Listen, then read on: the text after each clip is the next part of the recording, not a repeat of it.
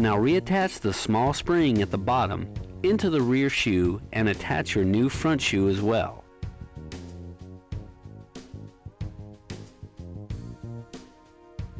The spring must go behind the tab as shown here.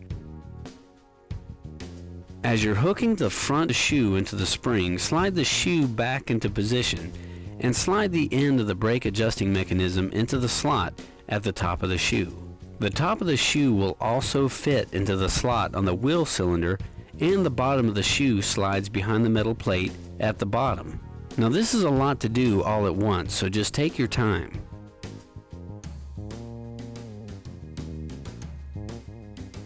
Make sure that the pin on the backing plate goes through the hole in the center of the shoe. Just as on the rear shoe, put the clip over the pin and turn the pin 45 degrees so that the clip is locked into place and the head of the pin is fitted into the horizontal groove on the clip.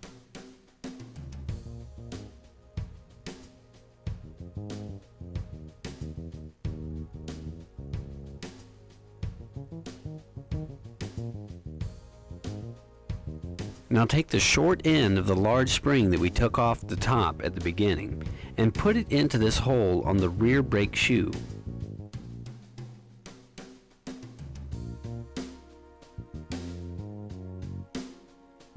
Using your brake spring tool, stretch it across and attach the opposite end into this hole on the front brake shoe.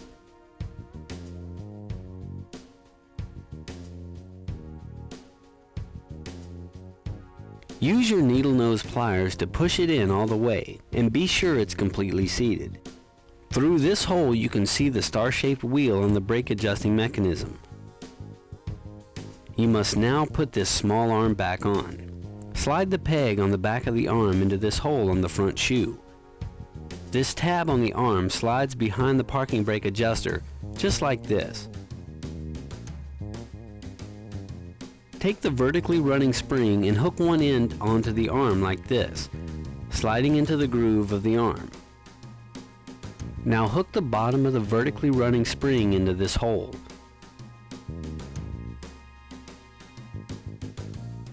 The long end of the small arm will now rest on the star wheel. Now just put your brake drum on.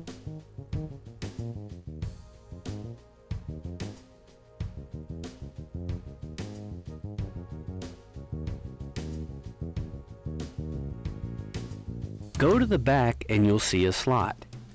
Take your screwdriver or other tool and stick it into the slot and turn the star-shaped wheel upwards. As it's turned, you'll hear a click. Now you must have the brake drum on when you do this.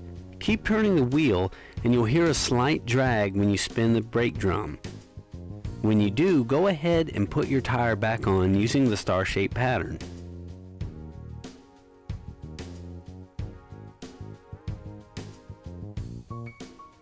Be sure that you put the hubcap on first.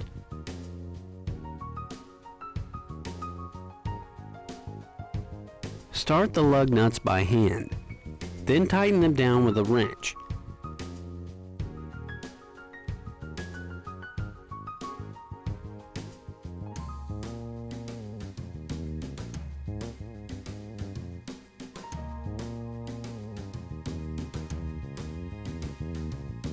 When putting any of your tires back on, the wheels must be torqued.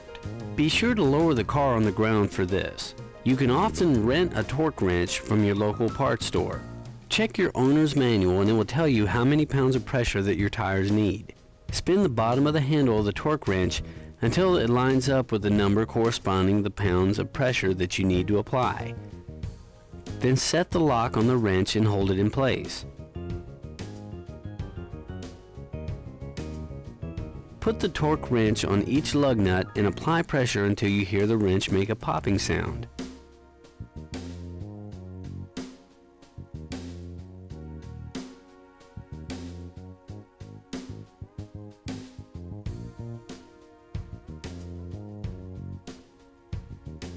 Pump your brakes before you drive the car and be sure to check your brake fluid level when you're finished.